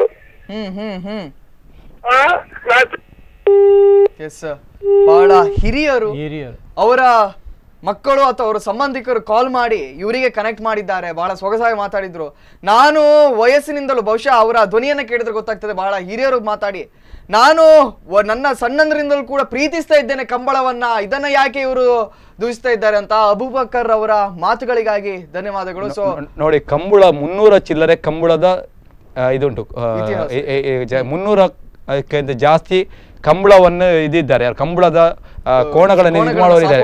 ಅದರಲ್ಲಿ ನೋಡಿ, ಅದರಲ್ಲಿ ಕ್ರಿಶ್ಚಿಯನ್ಸ್ ಅವರು ಕಂಬಳದವರಿದ್ದಾರೆ, ಮುಸಲ್ಮಾನರಿದ್ದಾರೆ, ಸದಾ 60 ಜನರು ಇವರು ಬಂಟ ಸಮುದಾಯರಿದ್ದಾರೆ, ಬಿಲ್ಲ ಹೊಡೆದುಂಟು, ಕುಲಾಲ ಸಮುದಾಯ, ಎಲ್ಲ ಸಮುದಾಯದವರು ಕೂಡ ಈ ಒಂದು ಸಂಬಂಧ ಉಂಟು.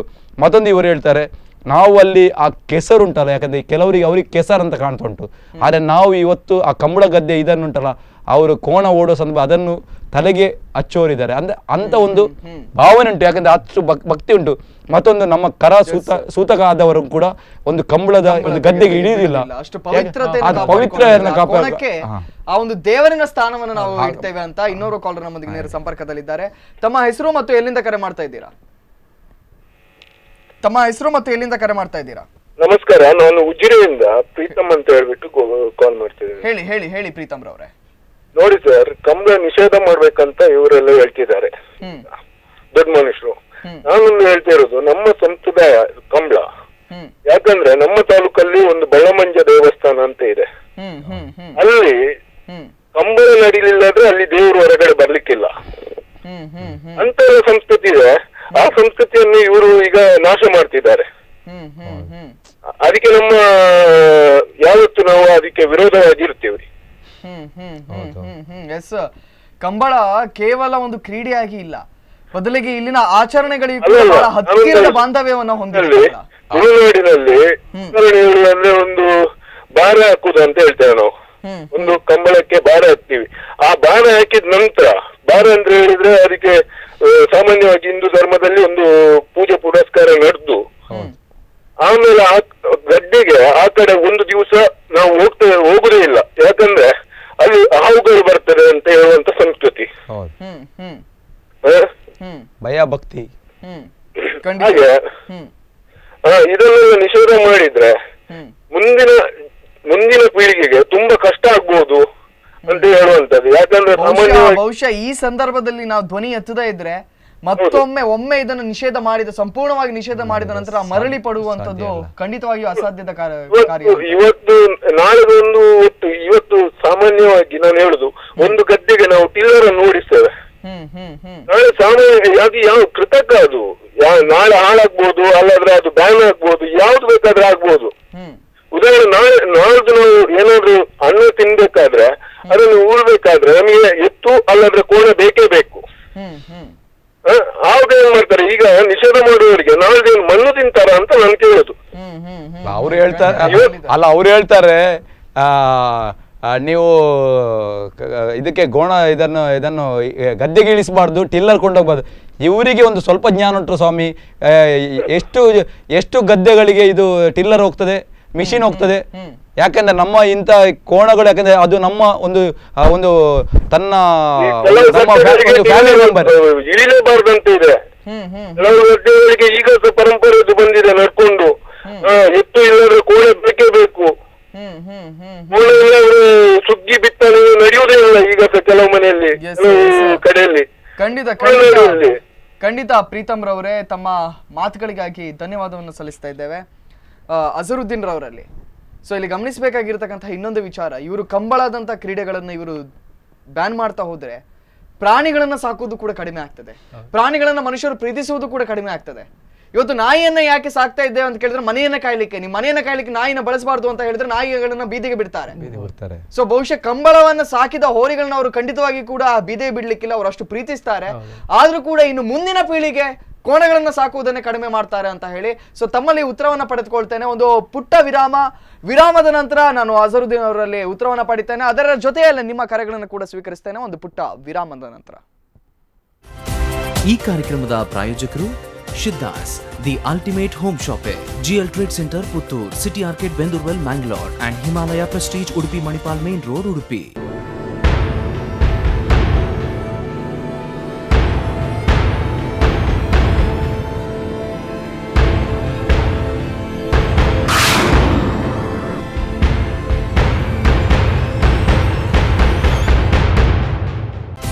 ಈ ಕಾರ್ಯಕ್ರಮದ ಪ್ರಾಯೋಜಕರು Siddhas the ultimate home ಶಾಪೆ, GL trade centre Puttur, city ಆರ್ಕೆಟ್ Bendurwell Mangalore and Himalaya Prestige Udupi Manipal main road Udupi.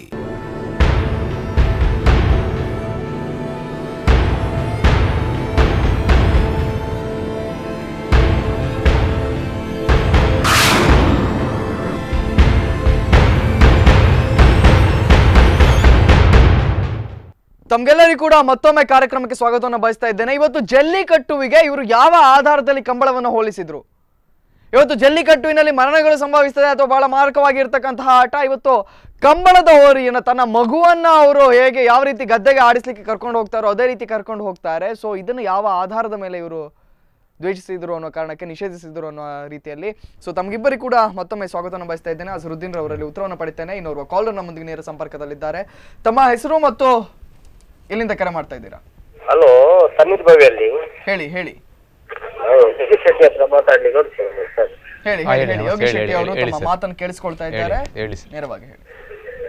ಎಂತದ್ದ ಈಗ ಅವರು ಹೋರಾಟಕ್ಕೆ ತುಳುನಾಡು ರಕ್ಷಣಾ ವೇದಿಕೆಗೆ ಎಲ್ಲ ಹೋಗಿದ್ದಾರೆ ಇದ್ದಾರೆ ಸರ್. ಅವರ ಬಗೆಗೆ ನಮಗೆ ಒಳ್ಳೆ ನಂಬಿಕೆ ಉಂಟು. ಅವರ ಫ್ರೆಂಡ್ ನಾವು. ಹೇಳಿ ಸರ್. ಹಾಗೆ ಅವರ ಹತ್ರ ಸ್ವಲ್ಪ ಮಾತಾಡ್ಲಿಕ್ಕೆ. ತಮ್ಮ ಧ್ವನಿಯನ್ನು ಅವ್ರು ಕೇಳಿಸ್ಕೊಳ್ತಾ ಇದ್ದಾರೆ. ಹೇಳಿ. ಹಲೋ ಯಕ್ಷ ಸರ್, ನಮಸ್ಕಾರ. ನಮಸ್ಕಾರ ಪನ್ಲೆ.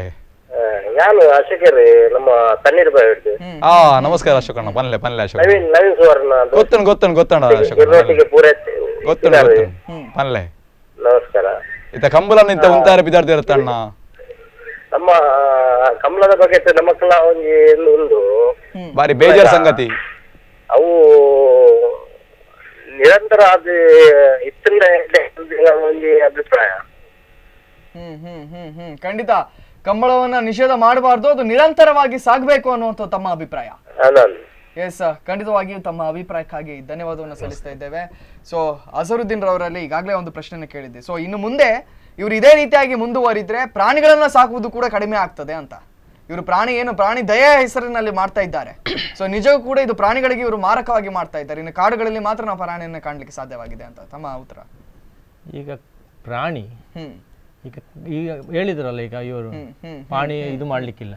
ಈಗ ನಾಳೆ ಇದಲ್ಲಿ ನಮ್ಗೆ ನಾಯಿ ಸಾಕ್ಲಿಕ್ಕೆ ಇಲ್ಲ. ಈಗ ನಾಯಿ ಬೆಕ್ಕು ಎಂತ ಸಾಕ್ಲಿಕ್ಕೆ ಇಲ್ಲ. ಈಗ ಹಾಗೆ ಒಂದು ಹೊಸ ಇದು ಬರ್ಬೋದು, ಇವರದ್ದು ಹೇಳಲಿಕ್ಕೆ ಆಗುದಿಲ್ಲ. ಇದು ಈಗ ಕಂಬಳ ಇದು ಈಗ ಮಾಡಿದ್ರು, ನೆಕ್ಸ್ಟ್ ಬೇರೆ ಯಾವುದೇ ಹೊಸ ಒಂದು ಬರ್ತಾ ಇರ್ತದೆ. ಈಗ ನಮ್ಮ ತುಳುನಾಡನ್ನು ಇವರು ಕಡಿಮೆ ಮಾಡುವ. ನಮ್ಗೆ ಇದರಿಂದ ಮತ್ತೊಂದು ಹೇಳುವುದಂದ್ರೆ, ಇವರು ನಾನು ಜಲ್ಲಿಕಟ್ಟಿಗೆ ಇದನ್ನು ಹೋಲಿಸಿದ ತಪ್ಪು.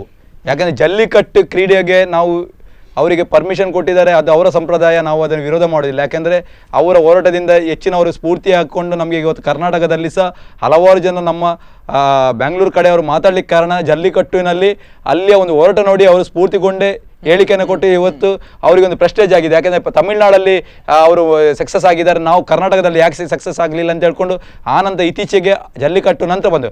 ಆದರೆ ಜಲ್ಲಿಕಟ್ಟು ಮತ್ತು ಇದಕ್ಕೆ ಅಜಗಂಜ ಅಂತರ ಉಂಟು. ಯಾಕೆಂದರೆ ಜಲ್ಲಿಕಟ್ಟಲ್ಲಿ ಕ್ರೀಡೆಯಲ್ಲಿ ಆ ಓರಿ ಭಯ ಇರ್ತದೆ, ಎದುರಿನಲ್ಲಿ ವ್ಯಕ್ತಿಯ ಮೇಲೆ ಭಯದಲ್ಲಿರ್ತದೆ. ಆದರೆ ಕೋಣದಲ್ಲಿ ನಮ್ಮ ಕಂಬಳದಲ್ಲಿ ನೋಡಿದೆ ಒಂದು ಪ್ರೀತಿಯ ಸಂಬಂಧ ಇದೆ. ಯಾಕೆಂದರೆ ಅಲ್ಲಿ ಎದುರಿನ ವ್ಯಕ್ತಿಯನ್ನು ನಾಶ ಮಾಡ್ಲಿಕ್ಕೆ ನೋಡ್ತದೆ. ಓರಿಯ ಕೈಗೆ ಸಿಕ್ಕೊಂಡು ಹಲವಾರು ಜನ ಸತ್ತದ್ದು ನಮ್ಮ ಎಕ್ಸಾಂಪಲ್ ನೋಡಿದ್ದೇವೆ. ಮೊನ್ನೆ ಪರ್ಮಿಷನ್ ಕೊಟ್ಟ ನಂತರ ದಿನ ನೋಡಿದ್ದೇವೆ, ಆ ದಿನದೇ ಎಷ್ಟೇ ಜನ ಸತ್ತಿದ್ದಾರೆ. ಅದರಿಂದಾಗಿ ಅದೇ ನಮ್ದು ಕಂಬಳದಲ್ಲಿ ಸುಮಾರು 800ರಿಂದ 1,000 ವರ್ಷಗಳ ಇತಿಹಾಸದಲ್ಲಿ ಎಲ್ಲಿ ಕೂಡ ಒಬ್ಬನ ಜೀವ ಹೋದದ್ದು ಕಂಡಿಲ್ಲ. ತಮ್ಮ ಉತ್ತರವನ್ನು ಪಡಿತೇನೆ. ಇನ್ನೋರು ನಮ್ಮೊಂದಿಗೆ ನೇರ ಸಂಪರ್ಕದಲ್ಲಿದ್ದಾರೆ. ತಮ್ಮ ಹೆಸರು ಮತ್ತು ಎಲ್ಲಿಂದ ಕರೆ ಮಾಡ್ತಾ ಇದ್ದೀರಾ? ಹೇಳಿ ಪೀರ್ ಮೊಹಮ್ಮದ್ ರವರೇ. ನೋಡಿ, ನಾನು ಮೊದಲಾಗಿ ಆ ಪ್ರಾಣಿದಯ ಸಂಘದವರಲ್ಲಿ ಒಂದು ಮಾತು ಕೇಳ್ತೇನೆ. ಪ್ರಾಣಿದಯ ಸಂಘದಲ್ಲಿ ಎಷ್ಟು ಸದಸ್ಯರಾಗ್ಲಿ, ಎಷ್ಟು ಅವರ ಅಧ್ಯಕ್ಷರಾಗ್ಲಿ, ಎಲ್ಲ ಇದನ್ನೆಲ್ಲ ಕೇಸು ಕೊಡುವವರಾಗ್ಲಿ ಮಾಂಸಾಹಾರಿಗಳಲ್ಲದೆ ಸಸ್ಯಾಹಾರಿಗಳಾಗಿದ್ದಾರೆ. ಖಂಡಿತ ಗಮನಿಸಬೇಕಾಗಿರ್ತಕ್ಕಂಥ ವಿಚಾರ. ಸಸ್ಯಾಹಾರಿಗಳೇ ಆಗಿರ್ಬೇಕು ಒಂದನೇದಾಗಿ. ಎರಡನೇದಾಗಿ ಈ ಭೂಮಿಯಲ್ಲಿ ದೇವರು ಮನುಷ್ಯನನ್ನು ಅನುಭವಿಸ್ಲಿಕ್ಕಾಗಿ ಸೃಷ್ಟಿ ಮಾಡುತ್ತಿದ್ರೆ ಅವರವರ ಕೆಲಸಕ್ಕಾಗಿ ಹಲವು ರೀತಿಯಲ್ಲಿ ಪ್ರಾಣಿಗಳನ್ನು ಸಹಕಾರಿಯಾಗಿ ನೀಡಿದ್ದಾರೆ. ಆ ರೀತಿ ಇವರು ಮನ ಮಾಡುದಾದ್ರೆ ದನದ ಹಾಲನ್ನು ಕರುವಿಗೆ ಕೊಡದೆ ಎಳೆದು ಹಸುವಿನ ಜೀವವನ್ನು ಲೆಕ್ಕಿಸದೆ ಎಳೆದು ಕುಡಿತಾರಲ್ಲ, ಅದು ಪ್ರಾಣಿದಯ ಸಂಘದವರು ಹಾಲು ಕುಡಿತಾರಾ? ಕೇವಲ ಸಸ್ಯಾಹಾರಿ ಆದ್ರೆ ಮಾತ್ರ ಸಾಕಾಗುದಿಲ್ಲ, ಹಾಲು ಕುಡಿಯುವುದನ್ನ ಕೂಡ ಅವ್ರು ನಿಲ್ಲಿಸಬೇಕು. ಇನ್ನು ಹಾಲು ಕರೆಯುವುದು ಕೂಡ ಅದು ನೋವಾಗ್ತದೆ ಅಂತ ಹೇಳಿಕೊಂಡು ತಿನ್ಬಾರ್ದು. ಮೀನು ಒಂದು ರೀತಿಯಲ್ಲಿ ಪ್ರಾಣಿ ಜೀವ ವಸ್ತು. ಅದನ್ನು ಇರುವೆಯನ್ನಾಗ್ಲಿ ಯಾವ್ದು ಕನಿಷ್ಠ ಪಕ್ಷ ಸೊಳ್ಳೆಯು ಒಂದು ಜೀವ ವಸ್ತು, ಅದನ್ನು ಅವರು ಕೊಲ್ಬಾರ್ದು. ಸರಿ ಇರುವಾಗ ಬರೇ ಅವರ ಸಂತೋಷಕ್ಕಾಗಿ ನಾವು ಹೀಗೆ ಮಾಡಿದ್ದೇವೆ ಅಂತ ಹೇಳಿ ಸಾವಿರಾರು ವರ್ಷದಿಂದ ಬಂದ ಒಂದು ಕಲೆಯನ್ನು ನಮ್ಮ ಹೆಸರು ಬರ್ತದೆ, ನಾವು ಅದನ್ನು ನಿಲ್ಲಿಸಿದ್ದೇವೆ ಅಂತ ಹೇಳಿ ಅದಕ್ಕೋಸ್ಕರ ಹೋರಾಡಬಾರ್ದು. ಹೋರಾಡುವಾಗ ಇದನ್ನೆಲ್ಲ ಅವರು ಗ್ರಹಿಸಿ ಅದರೊಟ್ಟಿಗೆ ಆ ಕೆಲಸ ಮಾಡಬೇಕು.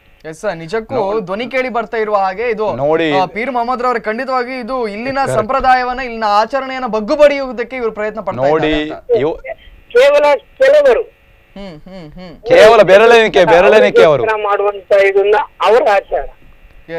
ಖಂಡಿತ ಪೀರ್ ಮೊಹಮ್ಮದ್ ರವರೇ ತಮ್ಮ ಮಾತುಗಳಿಗಾಗಿ ನೋಡಿ, ದನಗಳಾಗ್ಲಿ ಎಲ್ಲವನ್ನೂ ಸೃಷ್ಟಿಸಿದ್ದು ಅವರವರ ಕೆಲಸಕ್ಕಾಗಿ. ನೋಡಿ, ಕೋಣವನ್ನು ಯಾಕೆ ಸೃಷ್ಟಿಸ್ತಾರೆ? ಗದ್ದೆ ಉಳ್ಳಿಕ್ಕೆ. ಅದಿಲ್ಲದೆ ಅವರ ಅನ್ನ ತಿಂತಾರ? ಈಗ ಬರ್ಬೋದು ಟ್ರ್ಯಾಕ್ಟರ್, 20ನೇ ಶತಮಾನದಲ್ಲಿ ಬಂದಿರ್ಬೋದು, ಆದರೆ ಸಾವಿರಾರು ವರ್ಷಗಳಿಂದ ಅವರ ಯಾರೋ ಟ್ರ್ಯಾಕ್ಟರ್ ಹುಡುಕಿ ಕೊಟ್ಟಿದ್ದಾನ ಅವರಿಗೆ? ಯಾರು ಹುಡುಕಿ ಕೊಡ್ಲಿಲ್ಲ. ಕೋಳಿಗಳಾಗ್ಲಿ ಅದೆಲ್ಲ ಎಲ್ಲವನ್ನು ಮನುಷ್ಯನ ಪ್ರಯೋಜನಕ್ಕಾಗಿ ಮಾಡಿದಂತಹ ವಸ್ತು. ಅದನ್ನು ಆಯಾ ರೀತಿಯಲ್ಲಿ ನೋಡಿಕೊಂಡು ಬರ್ತಾ ಇದ್ದಾರೆ ಮಾನವ ಜೀವಿಗಳು. ಹಾಗಿರುವಾಗ ಮತ್ತೊಂದು ಯಾರಾದ್ರೂ ಬಂದು ಅದಕ್ಕೆ ಅಡಚಣೆ ಮಾಡುವುದು ನನ್ನ ದೃಷ್ಟಿಯಲ್ಲಿ ಸರಿಯಲ್ಲ. ಪ್ರಾಣಿ ದಯಾ ಸಂಘದವರು ಆಗ್ಲಿ, ತಾವು ಹಿರಿಯರು ತಮ್ಮ ಅಭಿಪ್ರಾಯವನ್ನು ಇವತ್ತು ಯುವ ಶಕ್ತಿಗೆ ತಿಳಿಸಿ ತಾವು ಅವರೆಲ್ಲರನ್ನು ಕೂಡ ಎಚ್ಚರಿಸುವಂತಹ ಕಾರ್ಯವನ್ನು ತಾವು ಮಾಡಬೇಕು ಅಂತ ವಿನಂತಿಸಿಕೊಳ್ತಾ ತಮ್ಮ ಕರೆಗಾಗಿ ಧನ್ಯವಾದಗಳು. ಇವರು ಒಂದು ಮಾತನ್ನು ಹೇಳಿದ್ರು, ಯಾಕೆಂದರೆ ನಾವು ಪ್ರಾಣಿಗಳು, ಅದು ನಾಯಿ ಆಗಿರ್ಬೋದು, ದನ ಆಗಿರ್ಬೋದು, ಕತ್ತೆ ಆಗಿರ್ಬೋದು, ಎತ್ತು ಆಗಿರ್ಬೋದು, ಕೋಣ ಆಗಿರ್ಬೋದು, ನಮ್ಮ ಒಂದು ಫ್ಯಾಮಿಲಿ ಮೆಂಬರ್ ತನಕ ನಾವು ಮಾಡಿದೆ. ಯಾಕೆಂದರೆ ಒಂದು ನಾವು ಭೂಮಿಯನ್ನು ದೇವರು ಸೃಷ್ಟಿ ಮಾಡಿ ಕೊಟ್ಟಿದ್ದಾರೆ, ಅದರಲ್ಲಿ ತಾನು ಕೂಡ ದುಡಿತೇನೆ, ನೀನ್ ಸಹ ದುಡಿ ಅಂತ. ಯಾಕೆಂದ್ರೆ ಪ್ರಾಣಿಗಳನ್ನ ಸುಮ್ಮನೆ ದುಡಿಸ್ಕೊಳ್ಳುವುದಿಲ್ಲ, ಅಷ್ಟೇ ಪ್ರೀತಿಯನ್ನ ಮಾಡ್ತಾರೆ. ಅದಕ್ಕೆ ಆಹಾರವನ್ನು ಕೊಟ್ಟು ಇದು ಅದೇ ಕಾಡುಗಳಲ್ಲಿ ಅಥವಾ ಬೇರೆ ಆಗಿ ಬಿಟ್ರೆ ಆಹಾರ ಇಲ್ಲದೆ ಅದು ಒದ್ದಾಡ್ತದೆ. ಅದಕ್ಕೆ ಆಹಾರವನ್ನು ಕೊಟ್ಟು ಪೌಷ್ಟಿಕಾಂಶವನ್ನು ನೀಡಿ ಅದನ್ನ ಈ ರೀತಿ ಮಾಡ್ತಾರೆ. ಸೊ ನಾನು ಯೋಗೇಶ್ ಶೆಟ್ಟಿ ತಮ್ಮಲ್ಲಿ ಇನ್ನೊಂದು ಪ್ರಶ್ನೆ, ನಿಮಗೆ ಅನ್ನಿಸ್ತದ ಸುಪ್ರೀಂ ಕೋರ್ಟ್ ಅಲ್ಲಿ ನಮಗೆ ನ್ಯಾಯ ಸಿಗಬಹುದು ಅಥವಾ ನಮ್ಮ ಪರವಾಗಿರ್ತಕ್ಕಂತಹ ವಾದ ಮಂಡನೆ ಆಗ್ಬಹುದು ಅಂತ ತಮ್ಗೆ ಅನ್ನಿಸ್ತದ? ಅದೇ ನಮಗೆ ಈಗ ಸುಪ್ರೀಂ ಕೋರ್ಟ್ ಅಲ್ಲಿ ನಮ್ಗೆ ನಮ್ಮ ಪರವಾಗಿ ನ್ಯಾಯದ ಬಗ್ಗೆ ನಾವು ವೆಯ್ಟ್ ಮಾಡೋ ಪರಿಸ್ಥಿತಿ ಇಲ್ಲ. ಯಾಕೆಂದರೆ ಕೋರ್ಟು ಸ್ವಲ್ಪ ಇನ್ನೂ ಸಹ ಡಿಲೇ ಆಗುವ ಸಾಧ್ಯತೆ ಉಂಟು. ನಮಗೆ ಯೋಚನೆ ಮಾಡಿದೆ, ಯಾಕೆಂದರೆ ಕೋರ್ಟಲ್ಲಿ ಯಾಕೆಂದರೆ ಬೆರಳೆಣಿಕೆ ವ್ಯಕ್ತಿಗಳು ನಮ್ಮ ಮೇಲೆ, ಬಹುಸಂಖ್ಯಾತರ ಮೇಲೆ ಇದು ಪ್ರಹಾರವನ್ನು ಮಾಡಿದ್ದಾರೆ, ನಮಗೆ ನಮ್ಮ ಮೇಲೆ ದೌರ್ಜನ್ಯ ಮಾಡಿದೆ. ಯಾಕೆಂದರೆ ಪೇಟದವರು ಕೇವಲ ಬೆರಳೆಣಿಕೆಯವರು ಇವತ್ತು ಇಷ್ಟು ಲಕ್ಷ ಮಂದಿಯ ನಮ್ಮ ಬಹುಸಂಖ್ಯಾತರ ಒಂದು ನಮ್ಮ ಭಾವನೆಗೆ ಬೆಲೆ ಇಲ್ಲದ ರೀತಿಯಲ್ಲಿ ಮಾಡಿದ್ದಾರೆ.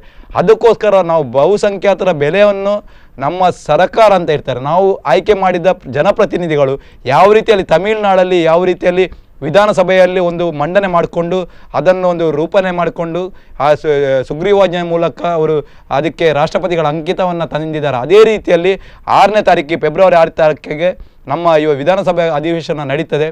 ಅಲ್ಲಿ ಯಾರಾದರೂ ವಿರೋಧ ಪಕ್ಷದವರು ಇದಕ್ಕೆ ಒಂದು ರೆಸಲ್ಯೂಷನ್ ಪಾಸ್ ಮಾಡಿಕೊಂಡು ಆಡಳಿತ ಪಕ್ಷದವರು ಅದಕ್ಕೆ ಒಂದು ರೂಪಣೆಯನ್ನು ಮಾಡಿಕೊಂಡು ಇದು ರಾಷ್ಟ್ರಪತಿಯವರ ಅಂಕಿತವನ್ನು ಹಾಕಿಸಿದ್ರೆ ಆಗ್ತದೆ. ಯಾಕೆಂದರೆ ಇಲ್ಲಿ ನಾವು ತಮಿಳುನಾಡನ್ನು ನೋಡಿದರೆ ನಾವು ಕೇವಲ 4 ದಿನದಲ್ಲಿ ಅವರು ಸುಗ್ರೀವಾಜ್ಞೆಯನ್ನು ಸಹಿ ಹಾಕ್ಕೊಂಡು ಬಂದು ಮರುದಿನ ಖುದ್ದು CM ಅವರೇ ಅದನ್ನು ಚಾಲನೆ ಕೊಟ್ಟರು.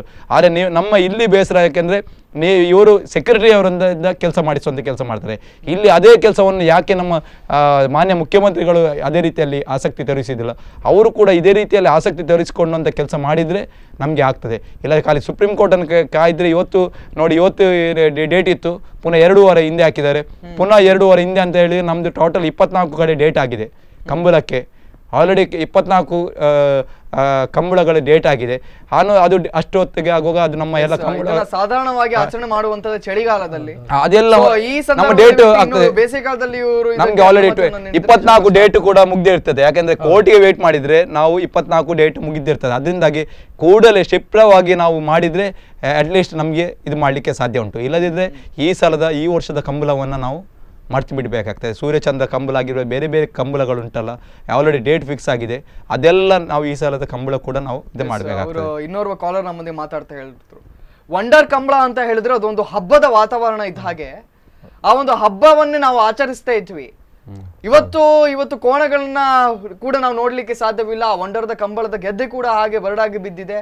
ಸೊ ಈ ಅಭಿಪ್ರಾಯದ ಕುರಿತಾಗಿ